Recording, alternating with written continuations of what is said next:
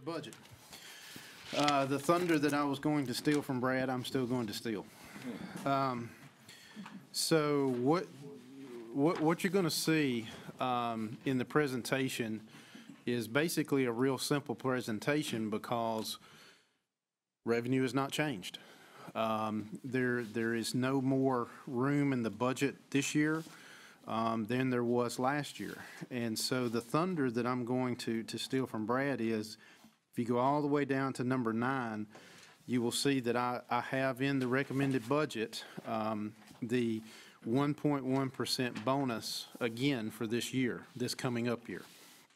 Now, that being said, we are doing it, or my recommendation is to do it a little bit different this year. And that is for non-238-day employees. And 238 sounds weird because we're used to 240. But you remember, because of the calendar, all the contracts have been diminished by 2 days, but the pay has not been diminished at all, so it's been unaffected. So for less than 238-day employees, they would get the 1.1% bonus. So that's basically APs, teachers, all the hourly employees, maintenance, that kind of thing. So for 238-day employees, though, instead of the 1.1% bonus, I'm recommending that we do a further reduction of work days to coincide with the July 4th week. All right, so basically what that would allow 238-day employees to do is have the entire week off at July 4th, because you already get the 1 day for the holiday. Then we've reduced by 2 days already due to the calendar. So this would be an additional 2 days reduction that would allow 238-day employees to have the full week of July 4th without having to take vacation days. I ran this by my principals advisory group because, again, that, you know, it's principals and those kind of employees. So I wanted to see what the thoughts were. They thought it was an awesome idea. And so we are making a little bit of differentiation this time because, again, the 1.1% bonus would be primarily the largest group of employees would be for the teachers. They would get that bonus. So that is the one difference in how this is listed on our budget because, again, as you know, it's required by law that I present you a balanced budget. So this is a balanced budget. Again, the 1.1% bonus is one-time money. So going back to our earlier conversation as far as sustainability, this is a one-time deal. There's nothing guaranteed that we can do this next year or that I would recommend to do it next year. I'm not saying I will or I won't. But for this current budget, I believe that this is kind of a good combination that does differentiate. And I know that we've talked about in the past doing a raise across the board. But for this particular benefit, perk, if you will, that we think this makes a good differentiation to be able to make. I think it's a positive to be able to differentiate in this manner. So, Brad, I will turn the budget presentation over to you. Very well. Good afternoon, Board. Mr. Chair, Mr. Vice Chair, members of the Board, Mr. Superintendent. Today marks the beginning of the 2019 budget presentations and discussion with the Board. The CCSD annual budget development process is probably one of the most impactful strategic tasks that the Board engages in each year. For today's meeting, I have 2 reports to review with you as we start budget discussions. One is the 2019 budget calendar, and the other is the FY 2019 budget overview. Both of those you have at your desk today. We'll also have them on the overview. So let me go ahead and start right in with the first report. It's the budget calendar.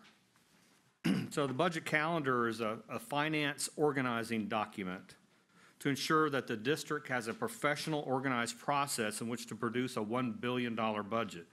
The calendar represents a variety of tasks that must be completed in a sequence of events to ensure that the final product produces organized information so that the superintendent and the board will have the data and the estimates that you need to make the best possible decisions.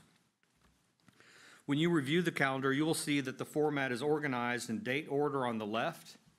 Each task is listed as an important part of a sequence of events to prepare the budget. Each task has a target date, a responsible person, and an event description of what is to be accomplished at that time in the budget process. A review of the document shows that the preparation of the budget began back in November of last year to prepare to project personnel allotments based on student counts and instructional needs.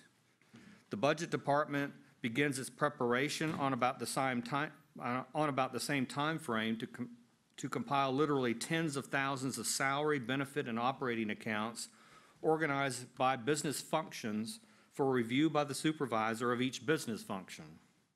The budget department has detailed instructions for each department and function for their review of their accounts.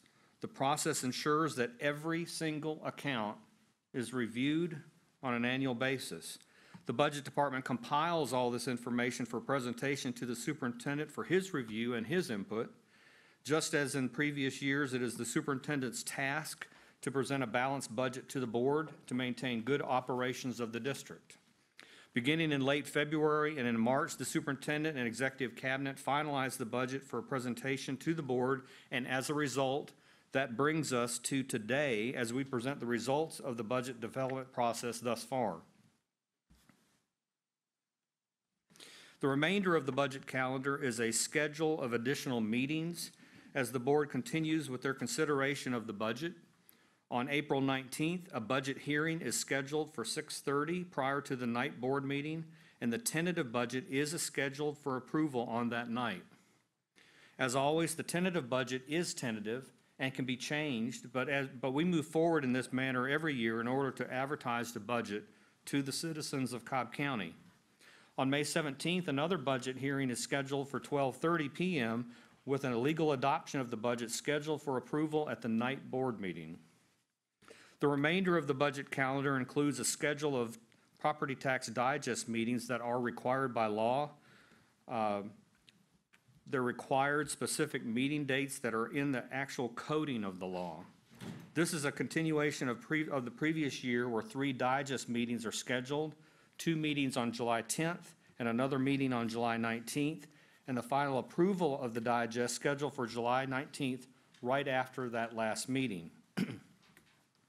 This concludes the presentation of the budget calendar, but this should give the board an idea of what's been taking place, what the budget's going to be looking like today as we present, and how it looks moving forward.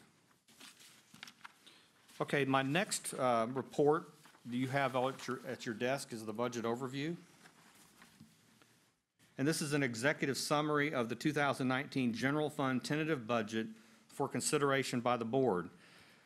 This is a one-page document, but believe me, there are millions of pages that have gone into this and a lot of meetings and a lot of work and tens of thousands of accounts. And you have a copy of this document at your desk. The format of this report is similar to the previous years in which we have included columns across the top for revenue, expenditures, and comments on the right side to assist in clarifying each budget item. Before we go line by line on this report, let me comment in general about the 2019 General Fund budget, some highlights. Number one, the 2019 tentative General Fund budget presented today is balanced, and that's a requirement for us to present to you today. Number two, the proposal utilizes $7.8 million in fund balance. 3, the proposal contains no millage increase as the millage rate presented remains at 18.9 mils. 4, the proposal contains a salary step for eligible employees based on their salary schedule. 5, the proposal contains a 1.1% bonus for non-238-day employees. And finally, the proposal contains a decrease in the work year for 238 employees in lieu of a bonus. Now, let me make some comments on revenue and expenditure appropriations before I go line by line on the budget overview. As you know, there's two types of revenue for the district, the two major types of revenue. One is local revenue and one is state revenue. Make some comments on local revenue. We are making an assumption so far, and we have close contact with the tax assessor, but our assumption is that the property digest will grow at a net growth, net of exemptions of 6%. We will know the actual digest probably sometime in late June or early July at the latest. Local revenue has been developed with no general fund millage increase, continuing the 18.9 general fund millage rate. As you know, there is a millage rate cap at 20 mills for our district for which we cannot exceed. The district has no long-term debt, so our district does not have to have a separate debt service millage rate to pay off long-term debt, so we're very fortunate there. The other source of revenue is state revenue. So for FY 2019, we look at student growth as being relatively flat, but we will receive training and experience growth money in the amount of approximately $5.6 million. That's the training and experience that go with the certain population of teachers that we have currently.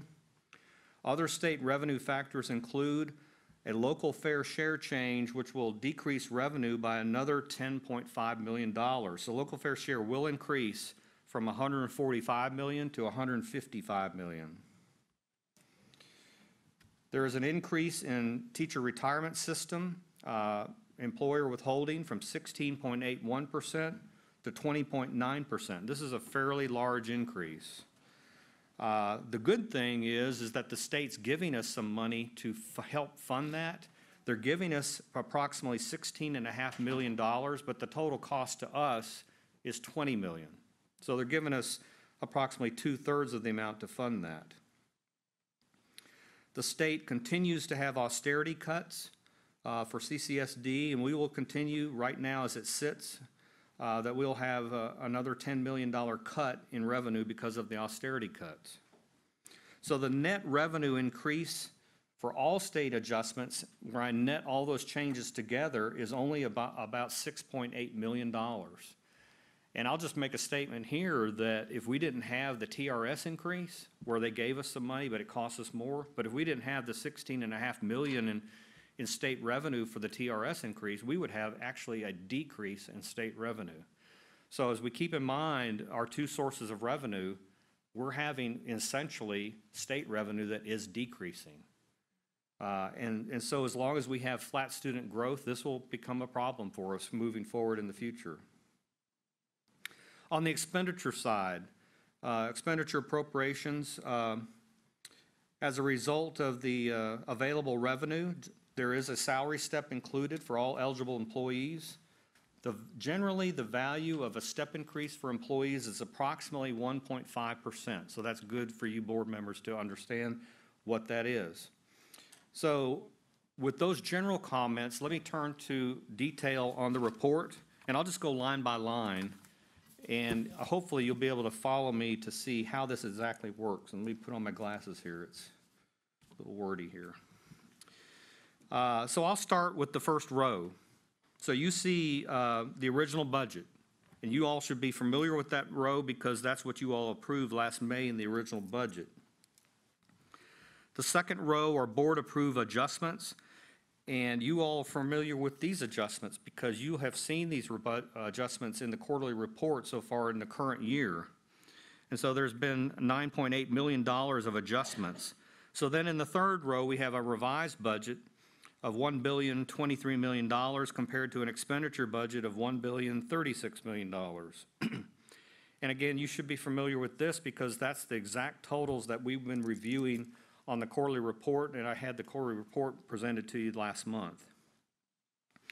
Now, as we go ahead and prepare the budget, we like to have an incremental approach to the budget because then you can see what you approved last year, and then you can see as board members each incremental change to the budget as we move along, and you can understand it. And actually, it's valuable for us as well because then we know, have we forgotten anything? I mean, there's a lot of moving parts to a $1 billion budget. So we carefully balance these figures, and that's how we go about it. The first row on the revised budget for the 2019 figures, let me just start, and you see on the left-hand side, I'll go item by item. So item number one. Item number one, we're projecting a 6% growth estimate, and that yields approximately $24.7 million. Just for you as a board member, this is approximately 3.5 to 4.0 million dollars for each percent that we get in the increase in the digest. You also need to know that this 6% growth is net of exemptions. So when we do get the property digest and you'll see a growth figure, they usually quote the gross increase in the digest. You all are very aware that we have a lot of exemptions in the school district that affect our property digest. And I think that when the tax assessor presented their number last year, it seemed like it was higher than 6%, and it was, but they were talking about the gross digest increase. But when you take into account all the exemptions that the school district gives up for revenue, we think it's still going to be somewhere in the range of a 6% net figure. Okay? Line item number two.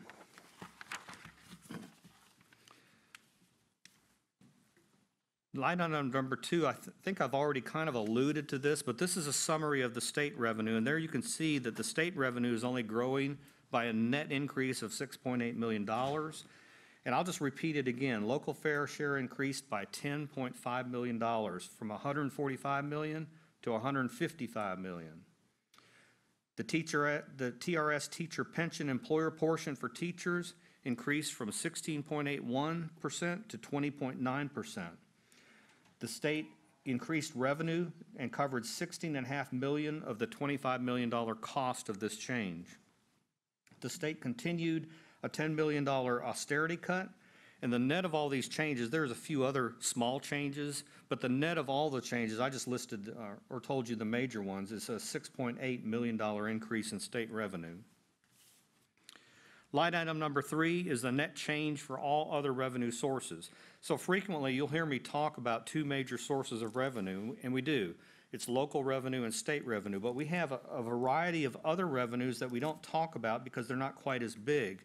But let me just list a few of them, because we're talking about a net increase of $4.6 million for all those other revenue types. Things like property tag revenue for cars, delinquent property tax, intangible tax revenue, real estate transfer tax, alcoholic beverage revenue, liquor by the drink revenue, interest income, cell tower revenue, sales assets, ROTC federal reimbursement for instructor salaries, Med-ACE revenue, and Medi-Case revenue. Those are some of the revenue types that I'm talking about. What finance has done is we've taken all those revenue accounts, we've looked at what we're experiencing this year. We've also taken prior years and trying to come up with a trend, and our best guess is that when we adjusted all these accounts, and it came out to a net increase of $4.6 million. It could be higher, could be lower, but that's our best guess at this point. Okay, the next line item is number four. Number four is, we'll go to the expenditure side of the budget, where we reduce one-time expenditures from the prior year. So by definition, if it was a one-time cost in the current year, we don't need to spend that cost again, so we can subtract it from the budget totals going forward next year. And you'll see a decrease of $18 million. But that includes the bonus that we paid this year, but we can subtract the $4.2 million for property and $5.6 million for architects. Next line item is line item number five. Line item number five represents additional resources for schools when they open. This budget has always been included for additional funds for new schools, for extra work days, and custodial functions when schools open. Next year's budget includes these costs for East Cobb and Brumby. Line item number six are salary and benefit changes. So there's three major changes that we're talking about here. We're including a salary step for eligible employees, and we estimate it to be in the $12 million range. We're increasing the TRS portion, again, from the 16 to 20% for $25 million cost estimated. And then we're also increasing the non-certified health insurance to annualize the previous year increase. So you will recall in the budget last year, the increase started halfway through the year last year, so we included only enough money to take us halfway through the year. This year, we have to annualize it to fund the whole year. The next line item is line item number 7, which are salary and position adjustments. Included in the budget, after we've tried to estimate everything, there was money left over for 6 additional instructional positions. We have there an upgrade for middle school and high school bookkeepers, and we also have 7 additional custodians to maintain additional square footage, and that's part of a formula that we use in the budget. The next line item is line item number 8, and it's an evaluation of miscellaneous accounts. And there are a bunch of miscellaneous accounts that we look at very carefully, but the ones that I want to point out for sure to you is in this line item, we're decreasing the budget by $526,000. But what we do is we look at accounts like cell towers and do, what is the money that's going to come in and be spent for that next year? And it depends on the cell tower company and when we get that money in. So we adjust for that in the budget next year. We also have an adjustment for charter school funding based on a decrease in projected students. And we also have an adjustment to general fund grants on both the revenue side and the expenditure side to reflect grant funding estimates for next year. Now, of course, these are estimates, and we won't know exactly on some of the grants until the fall of this coming year.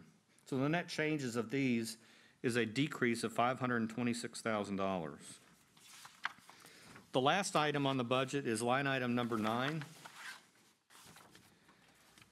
And we've already done this, but I'll say it again. For the non-238 employees, most of which are in the categories of teachers, parapros, bus drivers, nurses, maintenance, they'll get a 1.1% bonus. For 238-day employees, the budget includes a decrease of 2 days in its work year in lieu of the bonus. Mr. Chair, this seems like a short executive summary, but this is a summary that summarizes exactly what we've done in the budget. But this summary is a conclusion of an awful lot of work by the budget department and finance, and actually for each individual department, because we send out reports to each individual department. Somebody's responsible for every one of these accounts. They look at their reports, they analyze these reports, they send it back to us, they sign off on it. Everything is accountable, and we look at all these reports. At our next meeting in April, Financial Services will present the 2019 budget once again, and we will provide more detail in the next meeting. You all are used to having a budget notebook. We will have that. We will start putting as much information as we have on the internet. Also, the budget calendar that I presented earlier summarizes our budget schedule. Meetings are scheduled and data will be presented so that you will have the information to make decisions. As always, if the budget discussions evolve, this is just a preliminary schedule. Things can be changed, and I'm sure the superintendent will be talking about that if that's necessary. So, Mr. Chair, this is our presentation for today, and we are available for questions and hopefully answers. Thank you, Mr. Johnson. Mr. Skimhorn, you had a question? Thank you, Mr. Chair. Yes, I have a couple. One is on line item number 5, opening new schools. You mentioned East Cobb and Brumby, but you did not mention the Digital Academy.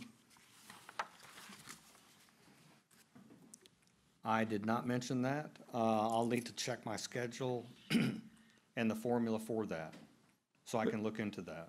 Okay. And that, I mean, we moved to principal, so we are going to open that this year, this coming year, correct? Yeah, let me speak to that a little bit.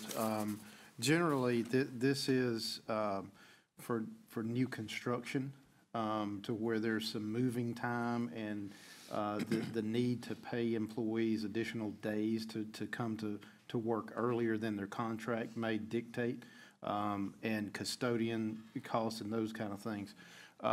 For the Oakwood That is an existing campus, although it's being transformed, if you will, conceptually.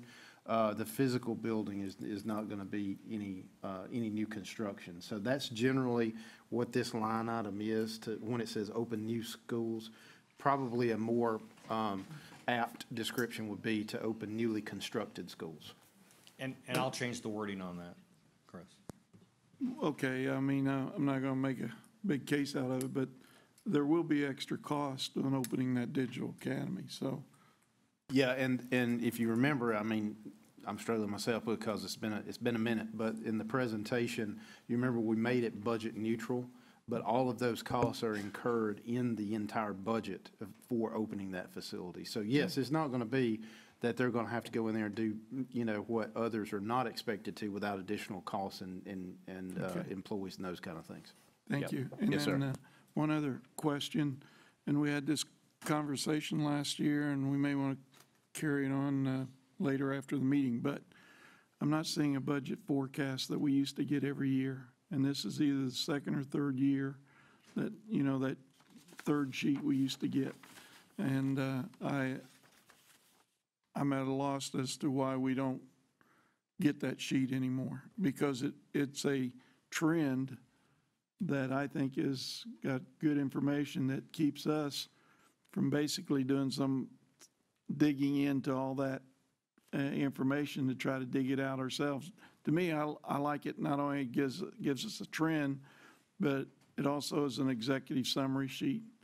This is good, but and you mentioned that we can watch the change in numbers here, okay? But I don't see a trend. This is just an arbitrary sheet. I mean, it's good, but I don't know why we don't do the budget forecast anymore.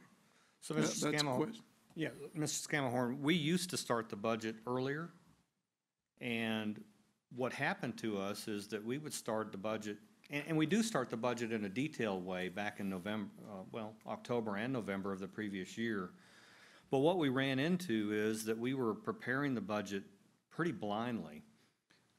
We really didn't know, we hadn't, the tax assessor at that point didn't have information as far as property digest information. We really know nothing about the state budget until the legislature starts meeting. And quite frankly, the key point there is when the governor presents his budget to the legislature, probably in mid-January to late January. So we ran into issues where the budget, it was hard to start it early and give you good numbers. And one of the things for me is I want to give you good numbers, and then when it's just such a wild guess, it just makes me nervous. And so at this point in the year, we feel better about the numbers. But I do want to give the board members what you need as far as to vote on the budget. Well, that's in my mind, and I always try to have an open mind, but that's what I feel like I need. And on that budget forecast, I believe it used to have the last 2 years, which the numbers are real. I mean, they're set in stone. Is that correct? Pretty much. Maybe not the SPOS items, but. Probably if I did another budget forecast, I'd put in the actual numbers for the previous years and then plug these numbers into that. So I'll just have to talk to the superintendent and see how we want to proceed with that. And I appreciate that November, even January, the numbers are pretty sketchy. But we're in middle to end of March, moving for hopefully a May vote. So we're only about 60, 90 days out, right? So sure, there's going forecasts that just, by definition, not to be too basic or trying to, but we understand that. So I'm requesting that we continue to get that, maybe not at an early date like this November, December, but certainly by February, March. I'm open, I'm all ears about why we don't get it. And good presentation. And thank you, Mr. Chair. I don't know if there's any further explanation for that. That is information we can do, and we can prepare that relatively easily. Well, Mr. Chair, does that mean we're going to, or do we have to talk about it more later? Let me make sure I'm understanding, because, so, if we give and Brad, you need to help me with this. If we do a budget forecast in February, March, like if we presented a budget forecast today, how is the forecast different than this tentative budget? Well, I think that this particular overview are incremental changes to the budget, where the forecast has prior years and they can see trends. And so that's the main difference, is so you can see the totals moving forward, previously and moving forward. It would just be a matter of plugging this into that. It's something we could easily do. Yeah. So we'll plan on doing that. And I'm sensitive to, you're nervous about numbers not being, not knowing, the forecasting. So we don't have to have all of it, but certainly there is a trend there that I like to see on the last two, and then where we're going with this one. Yeah, what we can do is, I think the term forecast is what's kind of throwing us, Brad and I, off a little bit. Not that it's incorrect, it's just we're thinking of forecast like what next year's budget's gonna be, like that far out. So what we'll do is we'll get the, what you just said, Brad, the report with these numbers plugged in so you can see the trend analysis, and we'll email that to the board as soon as we get it. I mean, we'll start working on that, ASAP, Yeah, and I'm get it pretty out to sure- the board. I'm pretty sure I understand the format that you're looking for, Yeah, you because and I we've have talked about this before. Yeah, and we can change the title to Trends Analysis. I mean, I'm not stuck on that Well, forecast. actually, basically what I presented today is a forecast, because I don't know. I mean, these are our best estimates at Yeah. this time for next year. Okay, all right, thank you. Thanks. Thank you, Mr. Skimmore. Mr. Banks? Thank you, Mr. Chairman, and thank you, Mr. Johnson, for all the work that's been put into this, and coming up, well, hopefully something reasonable. And I am glad to see that the numbers are coming up to my bank account level. I do have a question about number 2, which is the QBE. And we just saw and heard earlier today that our FTE numbers are going to start to flatten out for a while. It appears that the district's growth in students is relatively flat for the next few years. How does this impact our state of Georgia QBE revenue this year and for the future? So for this year, basically, we have very little state revenue, new state revenue for next year. So you're talking about one of our major sources of revenue that has flattened out on us. We have 6 million, but it's really not 6 million because that's covering the TRS increase. I don't know where that puts us as far as moving forward. We have a revenue problem. Our two main sources of local are local revenue and state revenue, and now we have a problem with state revenue. You might recall in previous years, we had the perfect storm with a bad economy. Our local revenue was attacked. Property values went down. State revenue, we had huge austerity cuts.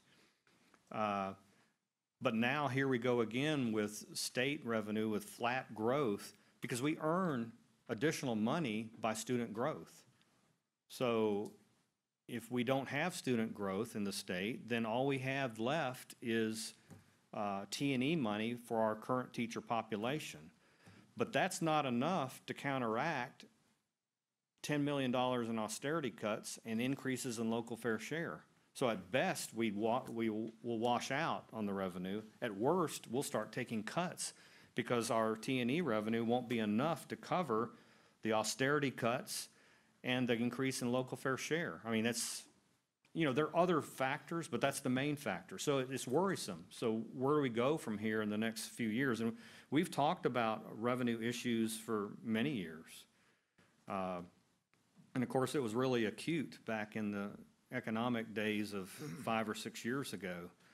But we're still not where we need to be from a revenue standpoint. And I think Mr. Sweeney pointed out earlier in the meeting that we're 800, I don't know the exact number, but 800 teachers down. And so if we start having another economic downturn, and that will happen at some point, how will we approach it this time? So, the budget is a activity that's, it's an annual activity, but it's also a strategic activity. So are we looking, we're looking mainly for next year, but I think the board needs to be very careful about, what about the next few years? How does it look long-term? Yeah, let me jump in here for a second too, because I mean, I've said this publicly a lot and I'll continue to say it. Our budget situation is never going to improve until an additional stream of revenue is identified. So that being said, we always try to guard against, crying wolf, because we don't want to be perceived as we're crying wolf. We have to continually deal with, there's people out there that say, well, cut this or cut that or cut this position or cut that position, that kind of thing.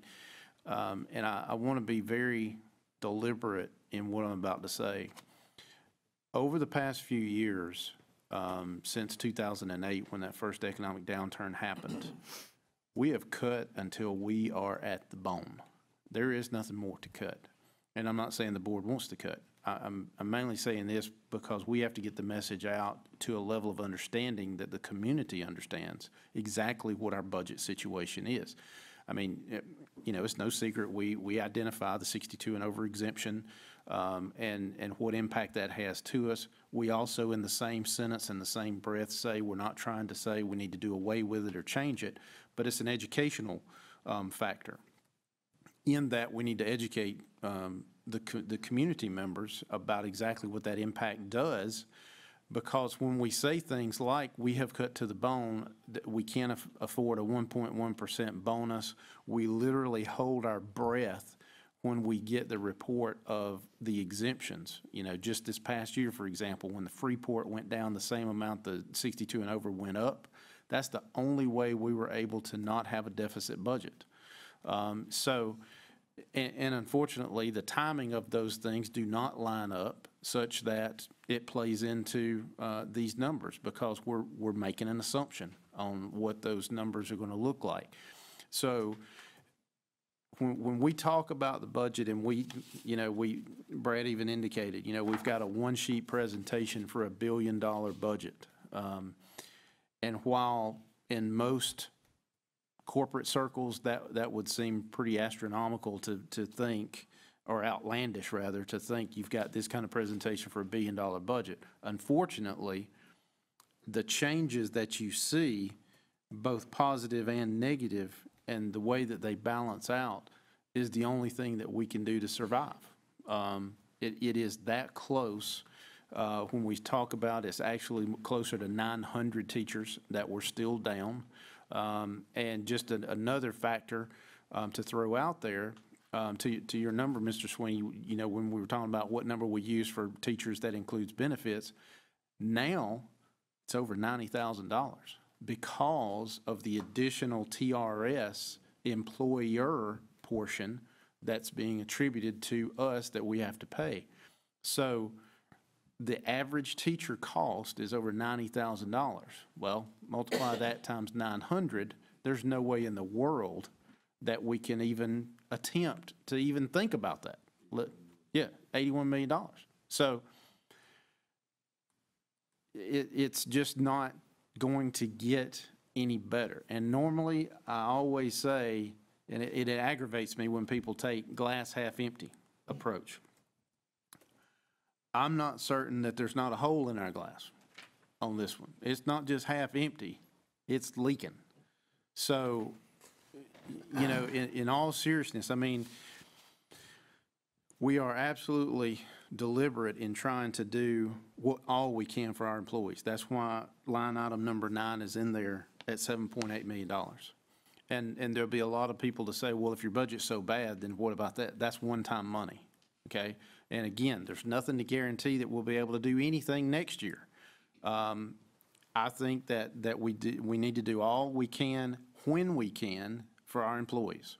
And that's why it's in here as a recommendation. That's why it's a little bit differentiated, so that we can focus the bonus on the teachers and being able to do everything we can to recognize that they are what allows us to be successful. But again, just to drill back down to the point, since 2008, we have cut, and then obviously we did some raises to try to get our morale back up, which we did, and it is up and it is high, but we have cut to the bone.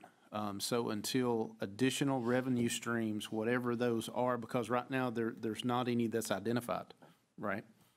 Until those are identified, we just quite simply cannot talk about any kind of differing budget situation moving forward. So Brad, unfortunately, we always, pinged him with, always saying this is the worst budget year ever. It's the worst budget year ever from now until the foreseeable future because we are tapped out. We are literally treading water. We can't take on any more water, and we can't get any higher up out of the water than we are right now. So, and I know because I've heard the people, I've read the comments in the media and these kind of things where they think we're crying wolf, and it is what it is. So we just need to be very cognizant and very deliberate about, when we have the ability to talk to the public, we need to make sure that they're educated and understand, because we do, as you heard Mr. Wilson say, we've got one of the greatest school districts in the nation. People move here because of our schools. It's just really, it's really a shame that we can't do anything more with our budget than we can, but it is what it is right now. So I hope that helps. Yeah, Brad. Well, let me look at item number 2 again, which is our QBE formula. If I understand the numbers here, if the FTE decreases about 3%, this goes to 0 in the future.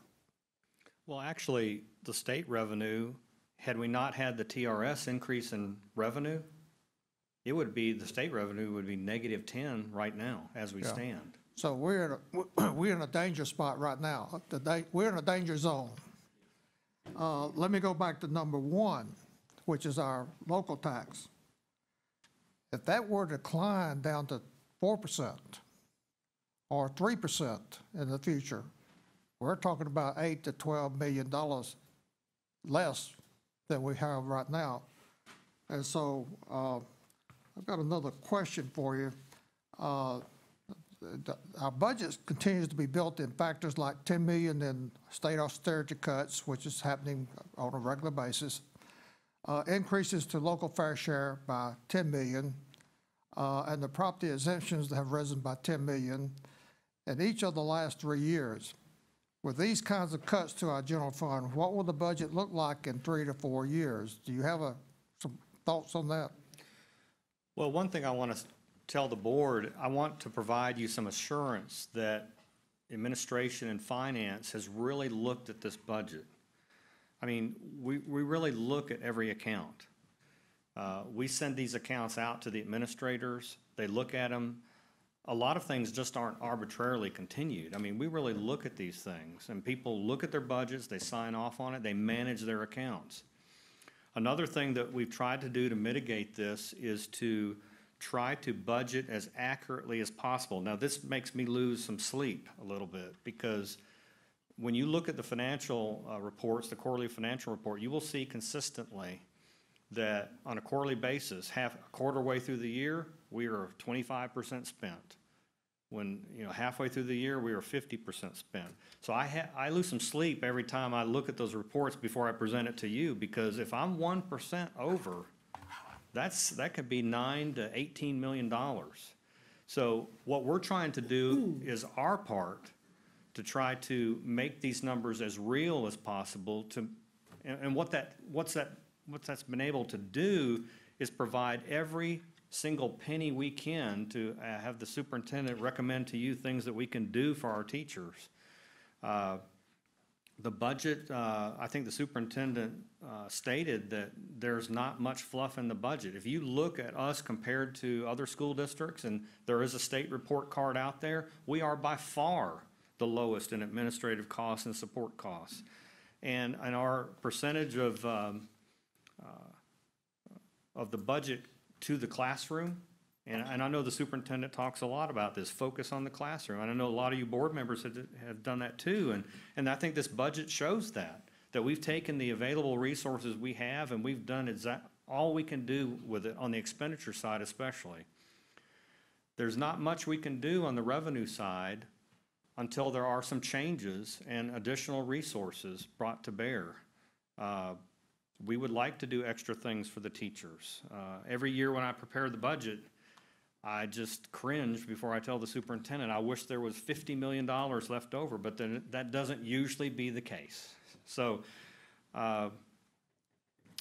that's the assurance I can provide to the board. As to far as to what the budget's going to look like, I think that we can status quo with the budget for several years, but at some point we will hit a wall. We will hit a wall. So if the demographic numbers are correct and we start to decline in FTE, that means there's going to be less money coming from the state.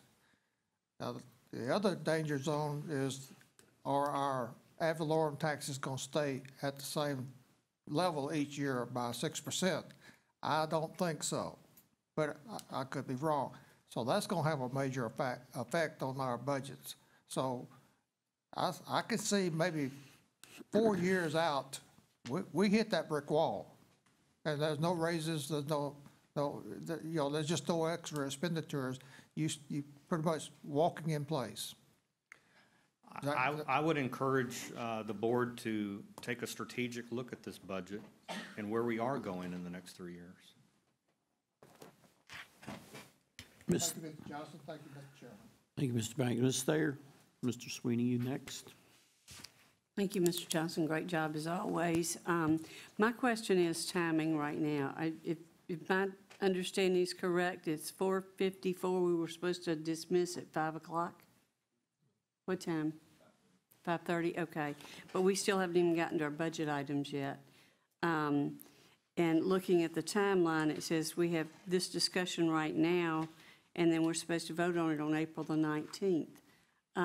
I'd like a little time to think and go over these items, like things like the nurse, like the bookkeepers, that may be good to give them, to change their ranks, which would up their salaries, but should we have given the raises to the nurses? You know, there may be good reasons, but I'd like to discuss why we would be doing that over others. That's just one thing. And then other things, like back in the fall, I had asked to have a study before we got to budget time to look at one of the biggest problems in my schools and in Mr. Morgan's schools is substitutes, and to have information on what our problems are in the areas of substitutes, and did we need to do anything in that area before we looked at budget, and we haven't gotten that information yet. So I'm just saying, and it shows, you know, before we could vote on it next time, it seems like to me we're going to be pushed in time Now, here. remember, the vote in April is for the tentative budget. So that does not in any way, shape, or form put the budget in stone. So it's still tentative at that point in time. The vote for the tentative budget just allows us to advertise the tentative budget in the necessary methods required by law. So that's why we wanted to get this in your hands today to do exactly what you're saying. Those questions that you have, Brad is more than ready to meet with you individually. Any kind of questions you might have on that. And those can be discussed at the next meeting, even though we're asking you to vote to approve the tentative budget. Again, it's still the tentative budget that the board can once the budget is presented, the tentative budget is presented to the board, I'm out. So it's the board's budget at that point in time. So any kind of questions you want to ask about those things. So we have from now until the next meeting in April to discuss any of those things, communicate those with the board for discussion and communication at the next meeting. And again, it's just the tentative budget that we're asking you to approve in April. Then in May, so we actually have a full 8 weeks of modification time frame that the budget can be modified during that time, during that window. So even at the next next month's meeting, even when we vote on the tentative, we're not necessarily voting for each specific item in this. Yeah, you're voting on Basically the just the budget boundaries. as a tentative budget. And then that allows finance to advertise that tentative budget and get the necessary check boxes, if you will, required by law. Of course, as of this minute, all of our employees are sitting out there looking at this, thinking this is pretty much etched in stone right now, so.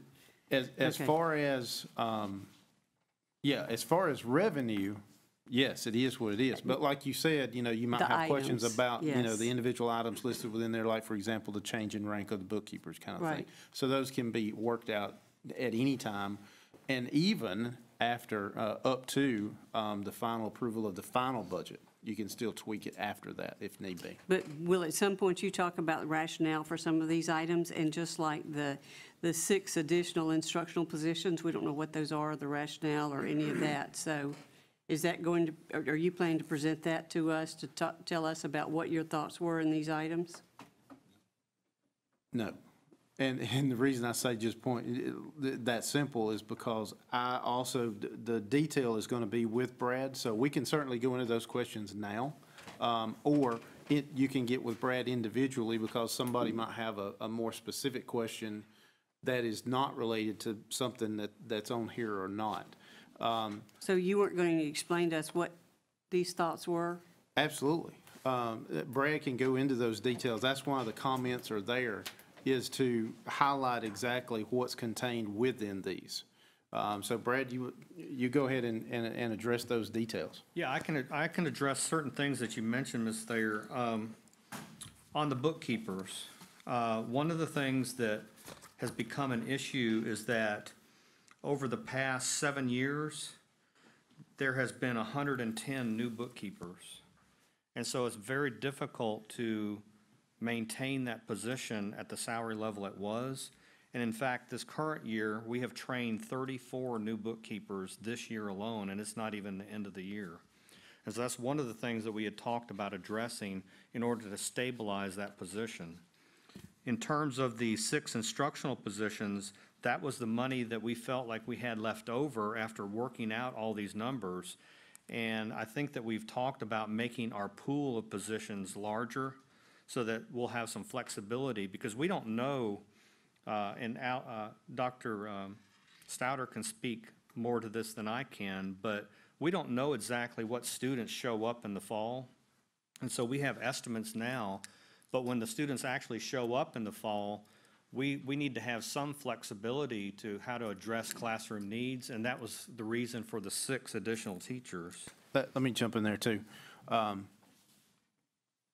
And I apologize for the confusion, because if you'd asked me specifically about the 6 positions, I wouldn't have been able to answer the question. Now that Brad has said, that's the pool.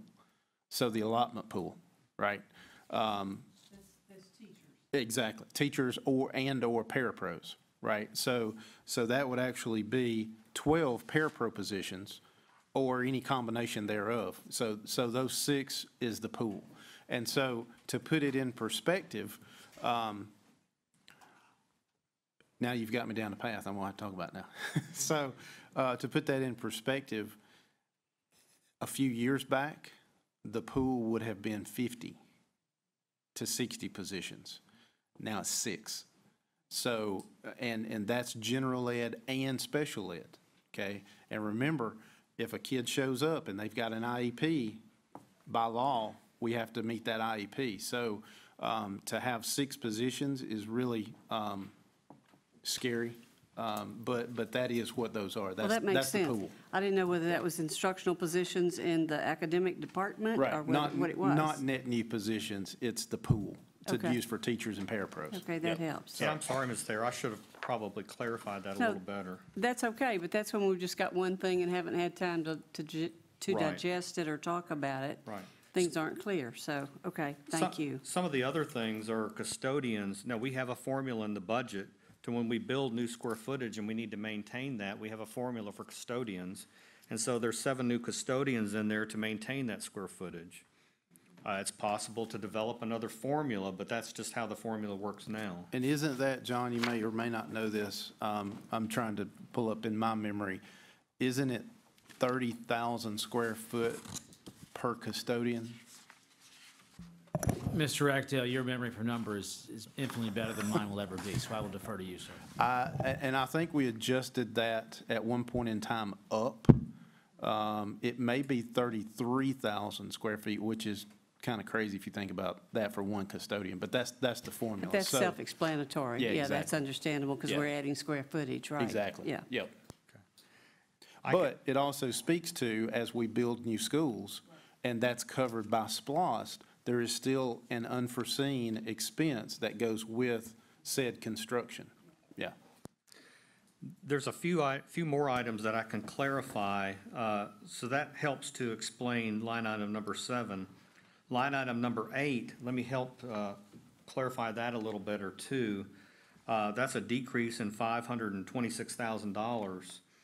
And I have a listing of these, and there's some small ones, but I'm just hitting the major items. But we're adjusting the accounts so that we're looking at these accounts and trying to analyze and say, okay, what should the budget be? For example, cell towers. We have a schedule of all of our cell towers. We know what revenue we're gonna get in at what time of the year and which year. Some cell towers, we don't get as much money as other cell towers during the year, and the timeframes are all different. So we look at those and we say, okay, how much is gonna be for this fiscal year during this period of July through June? And we look at all those amounts and we say, okay, well, what should the budget be for fiscal year 2019? And we adjust the accounts. In fact, that's one we can adjust exactly, actually. Another adjustment in here included is an adjustment for charter school funding. So Kennesaw Charter, their FTE assumptions, we're looking at an FTE currently of 836, but it's projected to go down to 589. So that's a decrease of the budget that we need to take into account. Because on charter school funding, they get a portion of state funding, but they also get a portion of our local funding. So we adjust for those to take into account a lower student population at that school. Another thing that's a big adjustment for us, and this is a very difficult one for us to do, that's also part of that total, is looking at the grants. Now, we have a lot of grants in the other funds, and you all have seen the grant spreadsheet, and I'll present that next time, like Title I and IDEA and all those. But we also have grants in the general fund.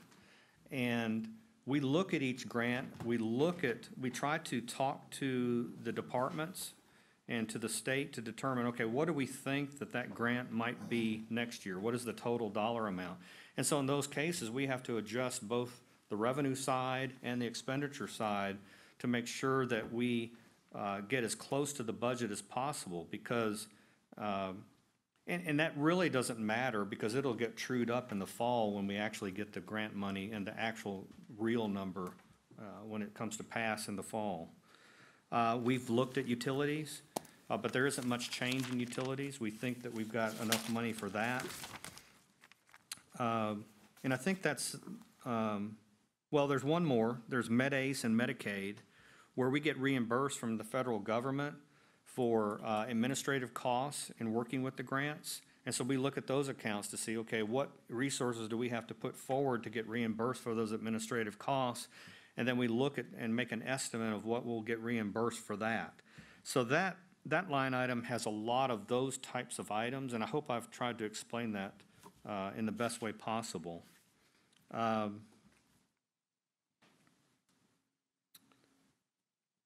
The salary, the line item number 6, I think I explained that. That matches exactly to the description. And line item number 5, that matches exactly to the description as well, because we have a formula that we have for new constructed schools for East Cobb and Brumby Elementary. The one-time costs are exactly what it is. And then up in the revenue section, I think I've explained state funding in a fairly detailed way today, and as well as local funding that with the digest growth and those items. So I think that is the major highlights of the line items. And like I say, next time we'll have a budget notebook and we'll have more detail. Okay, thank you. One question on item number 4, the one-time expenditures. My memory of each one of those items was that we were going to pay those back with SPOS funds and from SPOS 5 funds when those funds became available. So wouldn't we be putting those back into the budget during that fiscal year? That depends on the timing of the reimbursement. But those expenditures were paid out of the general fund, so we reduced it out of the general fund. At some point when SPOS 5 commences, that we will get reimbursed for that, maybe in next fiscal year, but I'm not Right. sure of the timing. So that, some of that could be considered into this budget, though, because at least a portion of it would be. Depends on the timing, and I know that there's a lot of early construction for SPOS 5 that'll happen in January and February. A lot of projects will go right on, so I'm not sure of the timing of that reimbursement. Right, I guess we could determine what timing we wanted to use on that, so, Yes, ma'am. yeah, okay. All right, thank you. Thank you so much, I appreciate that. Thank you. Mr. Sweeney? Thank you, Mr. Chair. Brad, thank you very much for your work on this. And then I want to make sure that I'm understanding something. On the TRS side of things, it's a $25 million increase this year? $25 million cost. Cost. Increase. It's an estimate, And then the state is funding how much of that? approximately 16.5 million of it. Okay. So just, by way of example, I know that what the state has been attempting to do is to shore up the TRS system. And primarily because of, since the recession, I mean, the returns that the fund have actually received have been woeful at best. I mean, at the time, we were earning, I think, maybe 0.25% on our own investments. And then coupled with the fact that since 2008, there was a lot of retirements, a lot of people leaving the system and hence collecting. So, and then because of that, and because there was also a lot of layoffs, there were fewer people paying into the system. So we have less revenue going in, we have more revenue going out, and we have a low rate of return. So I guess the question is that, do we have any indication how long the state will continue to, let's say, add that additional funds to the TRS as far as matching a contribution, for example, that we're paying? So the increase from 16 to 20%, that's a recurring increase, which that's good. Let me make some comments on TRS. So TRS, the pension for teachers, it's funded by three things. There's a deduction out of the employee check, there's an employer contribution, and then there are investments. And they have a team of professional investors down in TRS. And so those three funding factors go into funding TRS. One thing that I've looked at, and I looked at their CAFR, TRS actually does a CAFR. And so the funding of the TRS program, when you talk about pensions, and y'all have probably heard this before, the pension's only funded at 30% or funded at, some amount. TRS has always been funded at a pretty high level in the 80% range or higher, or towards 90%. And one of the things that was worrisome as you looked at the pension is that it had gone from the middle 80s down to a low of 76% funded as a pension. But you all know that the environment right now with the stock market has increased dramatically.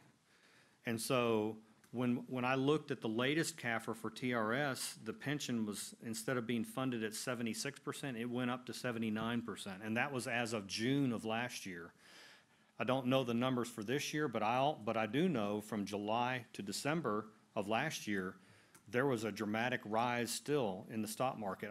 I'm hoping that the TRS program will be funded at over 80% at the end of this year. And I think that that's a good thing. And that should help mitigate these types of costs, because the investors, the professional investors down at TRS, they weren't able to make enough return on the investment because of the market in general, also because of people retiring. But I think that the stock market now has come back a great deal, and that should help mitigate it quite a bit. So that's a long answer to your question. Oh, thank you.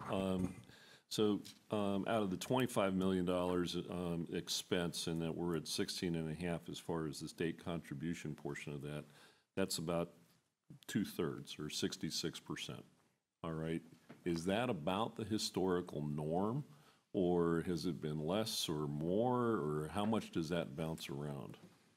I don't know the answer to that question. And that my biggest fear is that that number drops significantly, and yet there's still a significant burden on the school district.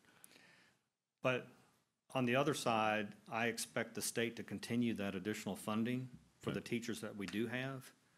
And so, moving forward, it'll just be the new cost. And I'm hoping that TRS functions at a higher level in their investments to mitigate that. Okay, all right, thank you very much for your answers. Thanks, Mr. Sweeney. Mr. Banks? Thank you, Mr. Chairman. Mr. Johnson, line item number 9, that 7.8, where does that come from? Well, that's just part of the budget, that's part of the numbers that we added to the budget. Of course, in essence, we're using 7.8 million in fund balance. Okay, so that brings our fund balance down to $88 million approximately. I won't really know what it is. The fund balance, the unassigned fund balance went up to 96. Yeah. So we're taking It'll go 8. down a little, but I'm hoping that there's some extra in the budget when we close out this year. I'm trying to be judicious because we want a fund balance, but we don't want it too big. And so that's why I offered this up as an idea for our superintendent to consider. But whenever we use fund balance, I get a little bit nervous. But I think this is a reasonable decision. Okay, thank you, Mr. Chairman.